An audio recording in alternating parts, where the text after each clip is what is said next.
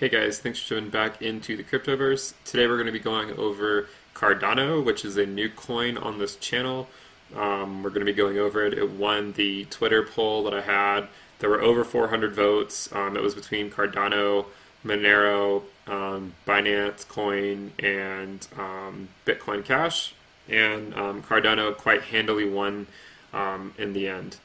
So we're going to be going over Cardano. If you guys like this content, please subscribe to the channel and turn your notifications on and like the video. And if you want to dive deeper into this stuff and ask questions, feel free to join the Telegram channel in the link below.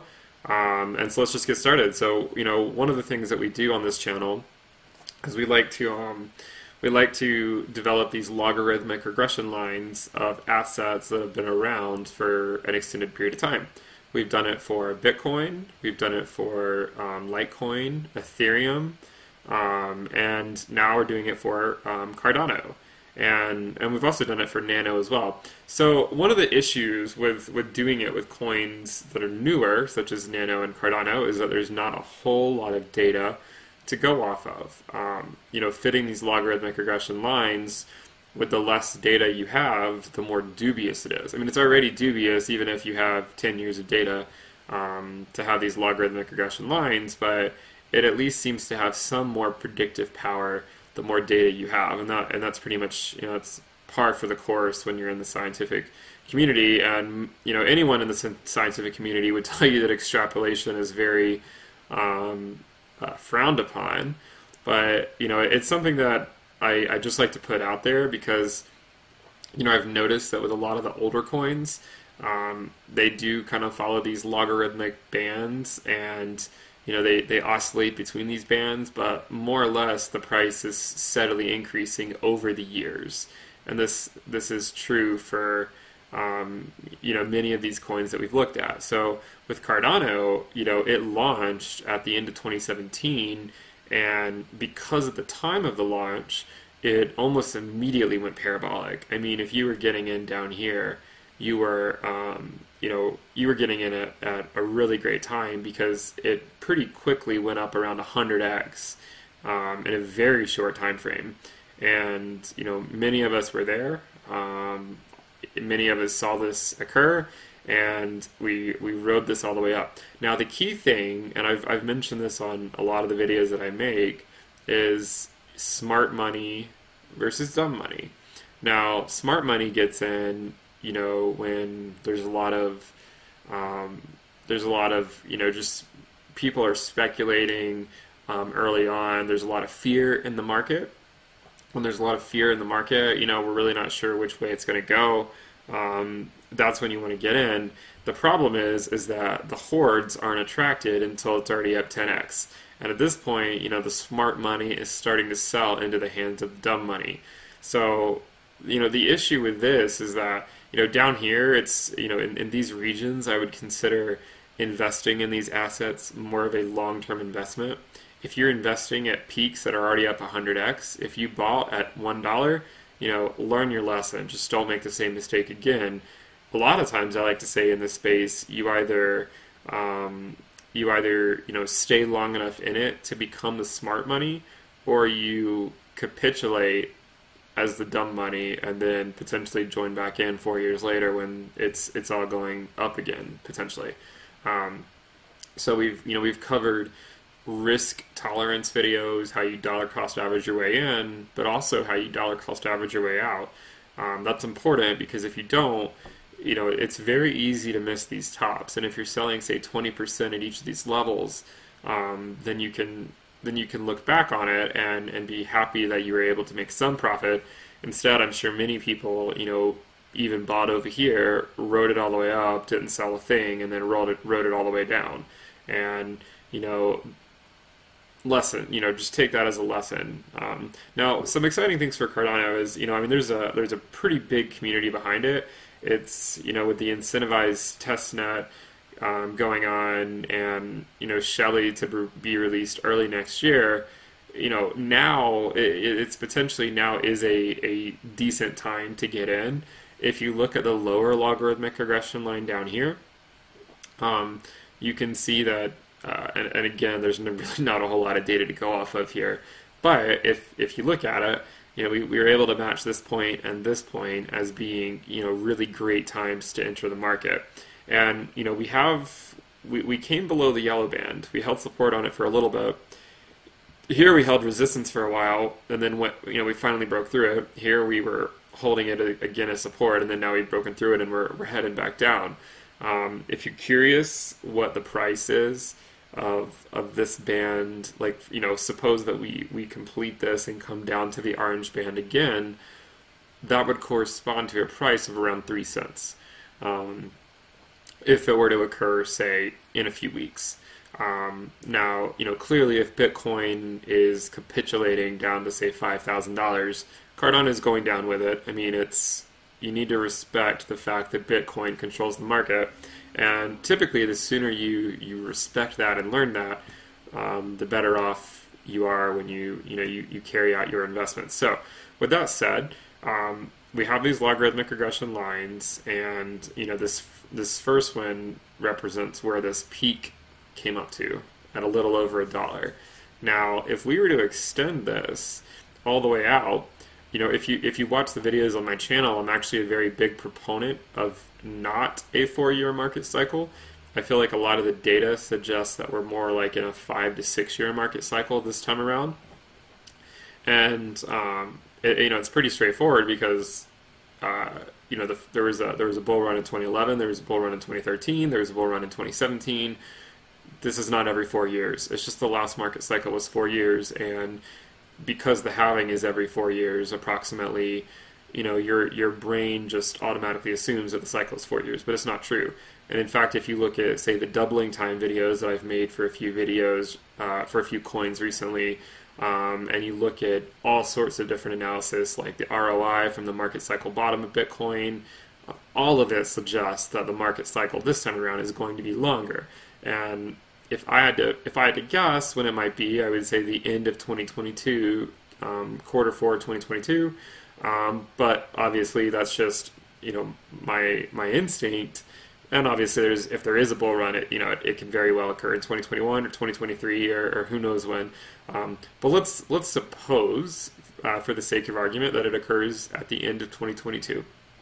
And also, I should mention that if you look at the halving, each time Bitcoin halves, the block rewards have, the time for the price of Bitcoin to go parabolic is getting longer and longer. So this time around, if it's longer and it takes longer to build up to that mania phase, then it makes sense that the cycle is going to be longer. But anyways, back to Cardano. So if we are, if we're assuming that we are on this, say 5 or 6 year cycle, then we can imagine that we might come down, touch this orange line again. It's possible that that's going to represent, some of the best long-term buying opportunity you might have.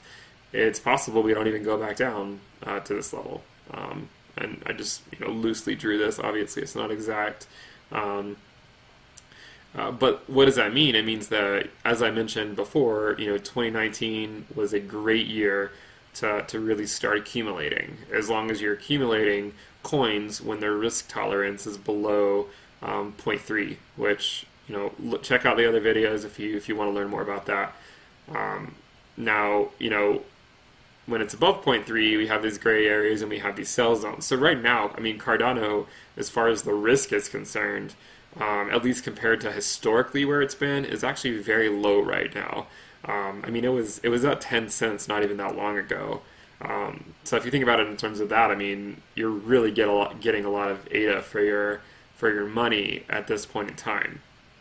And the funny thing with these market cycles is when these coins go up to, say, 10 cents, or if Cardano were to go back up to 10 cents, there's always people saying, man, I wish I could have gotten more when it was, say, 3 cents or 4 cents.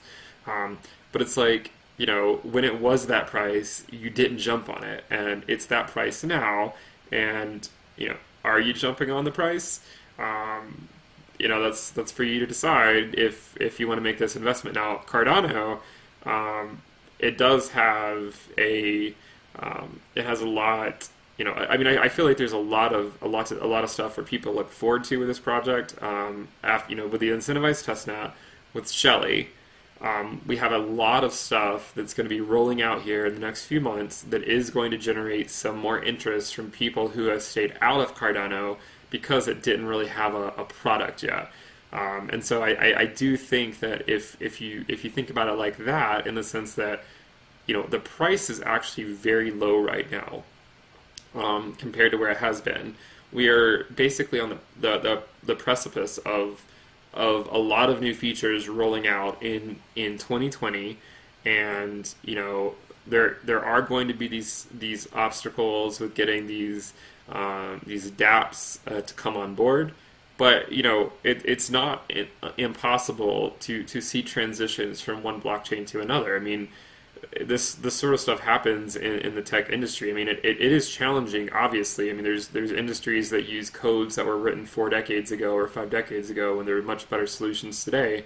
But there are other industries, there are other tech companies that are adapting to new and improved technology. And Cardano is, you know, it's been built out slowly and methodically over several years by a group of academics, and you know, everything that is going through this project is going under peer review, which, I mean, I do appreciate. If you are not familiar with my channel, I do hold a PhD in engineering, in nuclear engineering.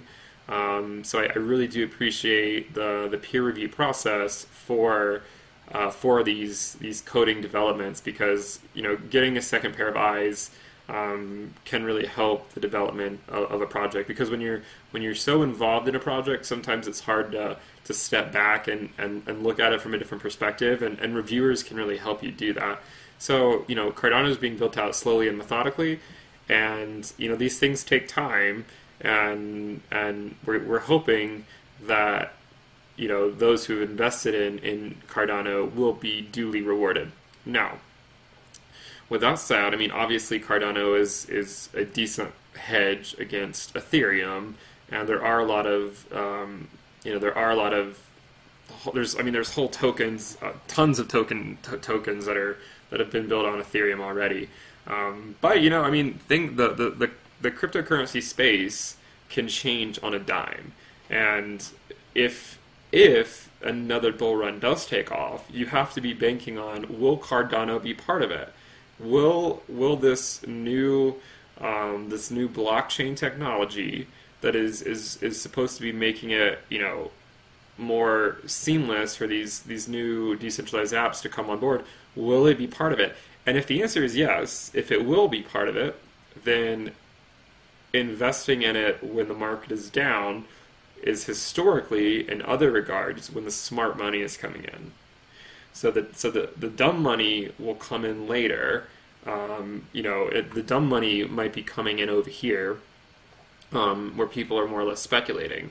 But investments on a long-term scale will be coming in when the market is fearful. And it's clear that the market is fearful right now. I mean, Bitcoin has gone from 14 to 7K in just a few months. Cardano has gone from 10 cents down to where it is now, just a few cents in a few months as well. It doesn't mean we can't go lower. We easily could go lower. That's not the point. The point is if you're convinced of the future of Cardano, then worrying about short-term price movements now, when we are definitely in the pits of the bear market. I mean, it could go lower. Maybe we're at the bottom. Maybe we're not. But are you going to really worry in 2022? Are you going to be that concerned about these smaller term price movements of Cardano or ADA in 2019? So, you know, Cardano obviously is a risky coin. It is in the top 10 or thereabouts. I mean, it is changing obviously all the time, and I'm not including stable coins when I look at the top 10, but you know, it is around the top 10, and there are a lot of people invested in it. There's a lot of people that want to see it succeed.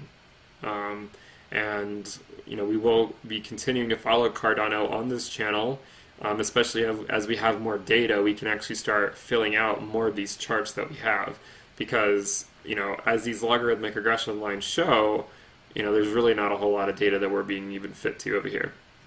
So let's just quickly look at the Bitcoin logarithmic regression line, so you can see, you know, these do look a lot cleaner.